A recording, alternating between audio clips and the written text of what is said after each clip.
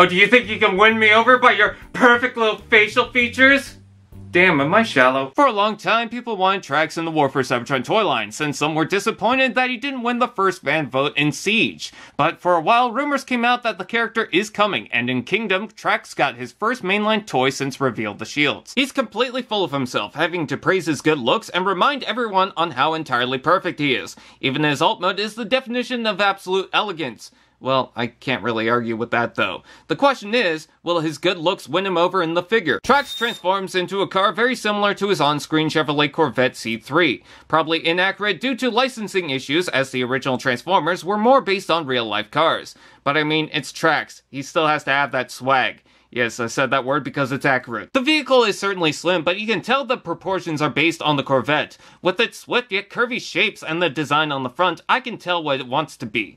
Looking at the brake lights, that's a little off, even without the obnoxious white fins hiding as well as a fat man behind a stop sign pole. Part of me wants the yellow on the hood print. It's not something from the cartoon, but it's always made the toys interesting. However, rather than bright and exciting, the red doesn't deter from the smoothness, especially since that deep blue is looking pretty good. Like the night on a calm ocean. What's really appreciated is the painted rims, even if it's a little awkward that the front ones are clipped and the back isn't. You can port the weapons on the side or on the back, so I do like the shape and blue that'll look good night or day. However, looking good doesn't mean it feels good. This is a clear plastic nightmare. Most of the canopy and back consist entirely of it, and the front legs aren't just hard to clip into the sides on top, but to unlock it gives me absolute anxiety. It's concerning considering the car can break at any point. It's so incredibly tight that I had to sand down a few tabs just to get it to function properly. There's a few joints within the canopy attached to the front windshield that are pretty tight, making me worried it'll strain. And who decided to make the windshield itself pop in the front? It feels so terrible. This shouldn't be clear plastic to begin with. I prefer solid windows painted over, but this was just flawed engineering regardless. There's also a tab that holds the arm in place, and it's a little too tight as well. Not only that, the sides of the vehicle open up a bit too far. I tried to push them in, but they just won't work. It makes me think the Action Master had something going for it. However, there's one ridiculous aspect they had to get right. It's the hover flight car. Yes, this is a thing. With the guns on top, the arms, fins, and wings deployed, this is a feature that puts Trax on the map. I mean, imagine a flying car could probably duke out with the DeLorean.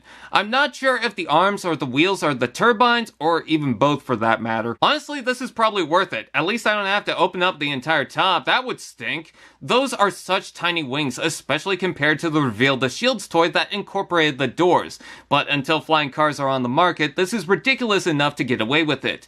But where's the flight stand port? It's a bird! It's a plane! No! It's a modified Corvette C3! With the arms out, you can plug weapons to the side. With the back porthole, you can add a blast effect. And with the shoulder portholes, you can add more for a larger boost. It is missing the front gunner piece, but swooshing this around makes me forget so many issues as is. It is certainly bad for a toy, not entirely for the alt mode or flight mode it turns into. It's transforming the car is the problem. Please keep your attention and be careful if you need to modify it. However, the egotistic machine certainly looks nice. Robot mode.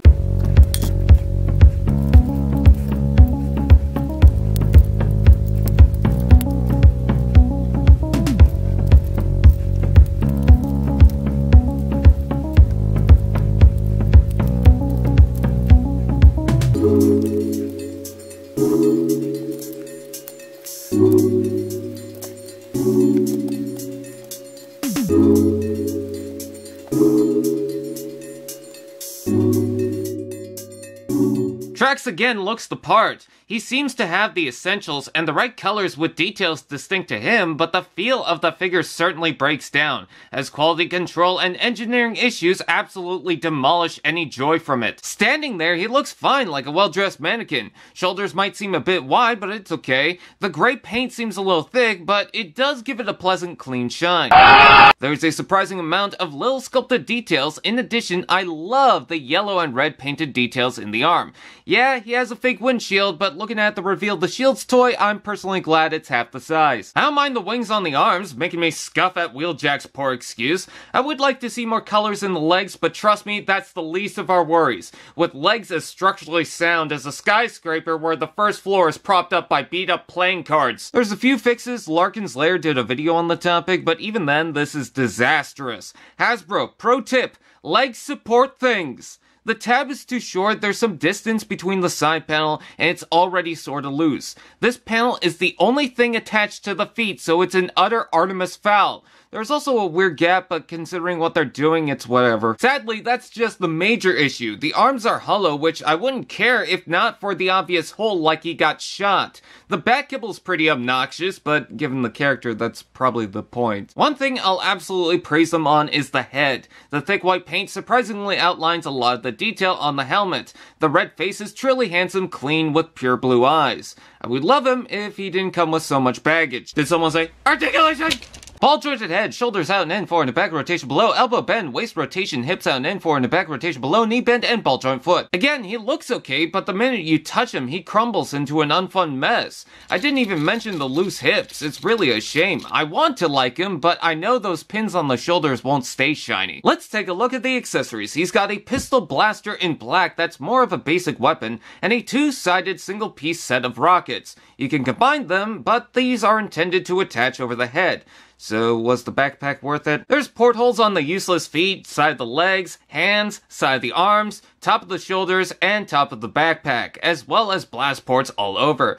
But gee, the weight of a weaponizer on top of this? That's a disaster in the making.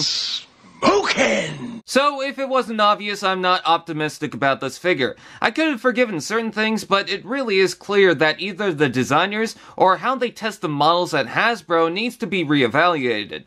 Because this wave certainly has some misses, tracks included. I think I just prefer the proportions on this over his previous figure. I wasn't always big on that toy, but structurally this isn't good. It fails at being an interactive figure, and they really shouldn't have rushed him. I still got it, but there's no excuse for some of the things on him. Is it bad that the Funko Pop is probably better? Allspark TV. Now that's just prime.